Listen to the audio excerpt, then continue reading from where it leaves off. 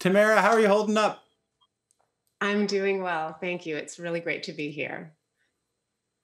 I'm glad you're here. I have so many questions for you, but first, I know you sort of look after the mindfulness whole section in the mindfulness program of Calm, in addition to guiding the meditations yourself. Have more people been using your app and the mindfulness part of your app during this time? Yeah, we've definitely seen an increase. People are looking for tools to help them navigate this chaotic, stressful time. And people have been coming to our app. And we've also been offering a free resource page for people.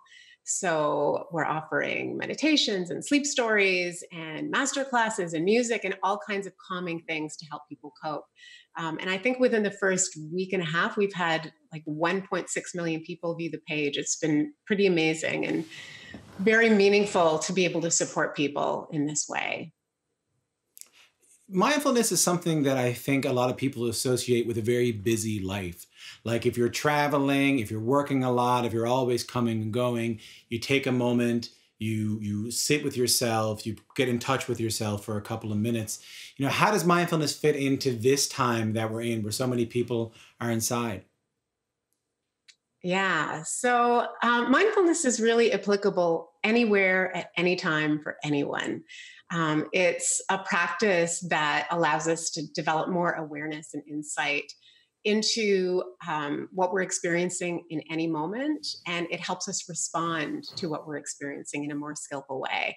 So, for this instant, I mean, we're all going through this collective trauma and our lives are in upheaval for many of us.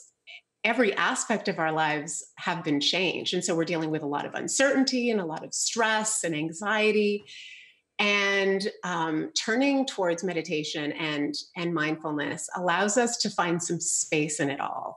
I mean, meditation is a technique that can help us soothe our nervous system and calm ourselves in times of anxiety, and help us develop equanimity, which is really the ability to learn to be okay with this uncertainty, which is really, really difficult.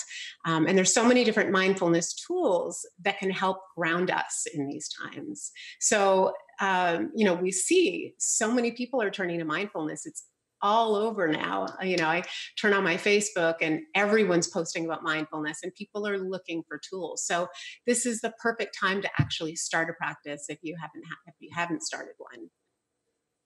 You're not kidding around, everyone talking about it. I see like Harry Styles and John Mayer and all these people tweeting about your Yeah. app, talking about calm and talking about mindfulness.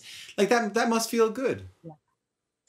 It does. I mean, when I started meditating, no one was talking about mindfulness. There were very few centers. There was very little available to help develop a practice, and so it's amazing that we've developed things like apps like Calm that are accessible to people, so that people can actually bring it into their homes. I mean, right now no one can go out. So it's a perfect time for people to access these kind of resources. And it's really meaningful to see it helping so many people. But you're doing okay. Hey, I know you're an artist. You finding some time to be creative? I'm finding a little time, I mean, most of my attention has actually gone towards COVID and supporting people. While much of the world has quieted down, and I know a lot of people are, able to, in some ways, enjoy this time of stillness. Other people are experiencing a lot of stress around this time of stillness. For us, we're kind of on the front lines of mental health and wellness. So we've been, really forging ahead to do what we can to support people. However, I have definitely been leaning on nurturing and grounding practices to support me because, in addition to me being a mindfulness instructor, I'm also a person that's going through this challenge. And so, yeah, as a creative person, I've been singing and doing some writing and, trying to do things that help ground me. And, creativity is a great way to do that. You mentioned you've been helping people through moments of stress. Have you heard from folks, on the front line who have been able to use mindfulness to help them during this time? Many, yeah. I mean, we have so many doctors and nurses that use our app that have been reaching out to express gratitude and thanks.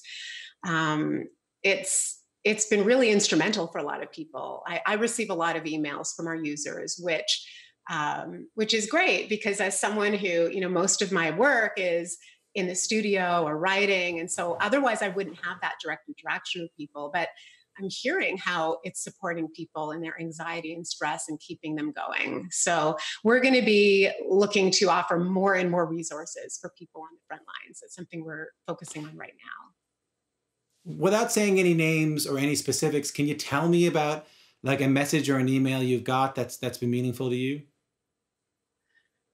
Oh my goodness, there's so many.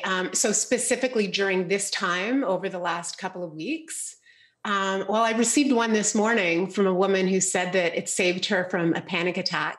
I received one yesterday from a woman who is working at home, a single mother who has three kids that are at home with her, that she's trying to homeschool while she's working. And she's also finding that the app is saving her and just having, 10 minutes a day to ground herself and create some space has been helping her to find more patience and for more compassion with her children and herself as well. So those are just a couple. I've received a few from nurses and doctors and nurses. Those are the ones that are most rewarding to me because these are people on the front lines that are risking our lives for us.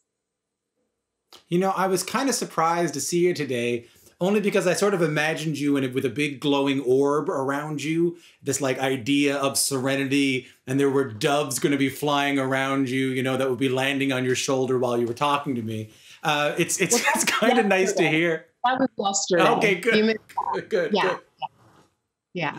It's kind of nice to hear you say that even someone like you who is talking so many people around the world through mindfulness through this terrible time, that you're getting stressed out too. Like you find some time to feel the things we all feel. Absolutely. I mean, how could you not? How could you not? I mean, in addition to how this is all impacting me personally, it's impacting the people around me, the people that I love, near and far. Receiving emails every day from people in Italy who are using our app, who it's saving, who are quarantined to their homes, hearing people's stories, it's heartbreaking. And I think as a sensitive person, I'm going to be very impacted by it all. And yeah, I mean, I think most teachers, if you go back to the origin of why they became teachers, it's because they've struggled in their own life. So I come to this practice with my own challenges, and mindfulness has really supported me. But yeah, I'm still human, and we're all just walking this path together. It's a duality happening because on one side of things, we're being encouraged to write the great Canadian novel. We're constantly being reminded that like Shakespeare wrote these pieces during times of duress. We're also getting encouragement to like just live in yourself and be happy with who you are and how you're dealing with it. But I am curious, what can being creative give us during a time like this? Hmm. So, uh, you know, the the connection between mindfulness and creativity is pretty clear. Both things bring us into the present moment, and so when we're in the present moment, it pulls us away from our anxious and worried thoughts, which are what is causing so much stress for us right now.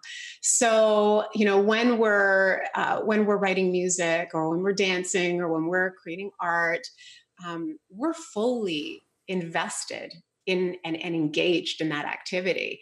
And there's this really beautiful stillness. I mean, any musician will be able to relate to the feeling of flow, that beautiful feeling where it's like creation is coming through you. You're not making it happen, it's coming through you, right? And so mindfulness is similar, and it's that we can still our minds and create this space. It's a really rare activity that we can only really do in the present moment if we're doing it properly. And so, um, uh, creativity, a lot of the time, people are under the impression that it's an intellectual thing and we need to force creativity, but it really occurs out of stillness. Well, I'm glad when I'm bothering my neighbors by playing the banjo, I can just tell them that I'm being mindful. There you go. There you Yeah. go. It is actually, it's very meditative. It feels very, very meditative. If you're totally focused on a nurturing, grounding, creative pursuit, you're focused on that. And it really does create this kind of spaciousness in your mind. So I highly encourage people to get creative. And at the same time, I'll acknowledge that um, a lot of people, a lot of people can't afford the opportunity to find time to focus on a creative pursuit right now. Both my sisters are professionals who have kids who don't have, like, their lives just got way busier, right? So I do think the messaging around, like, if you have time, use it. Be creative, find ways to nurture yourself and ground yourself through creative inspiration during this time.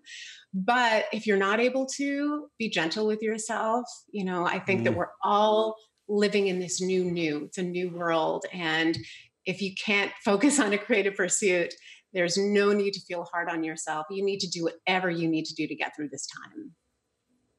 Tamara, before we go, can you show me and show Canadians just a little thing that we can do, a little practice we can do to be mindful? Sure. Yeah. So not a meditation, but just a practice that we can do. A meditation, a practice, whatever you want. The floor is yours. Okay.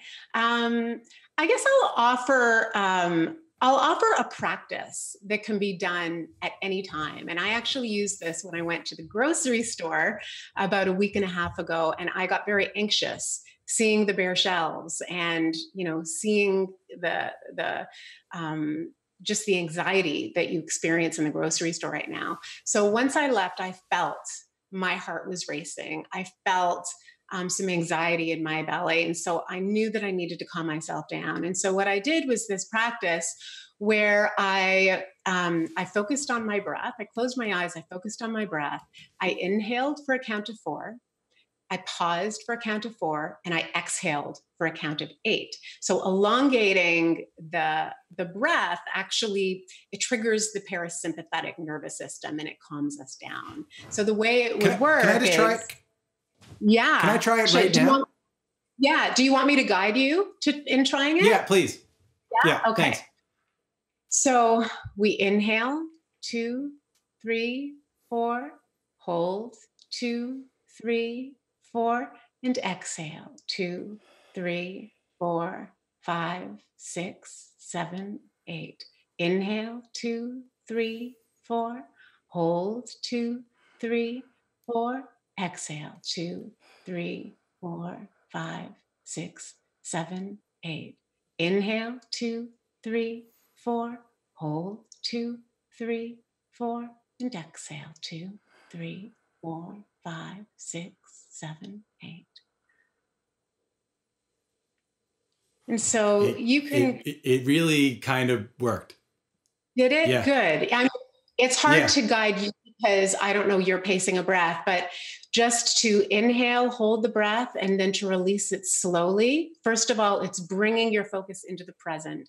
It's allowing your body to calm down. And it's a really nice way to ground you when you're feeling anxious. So I like that. I can at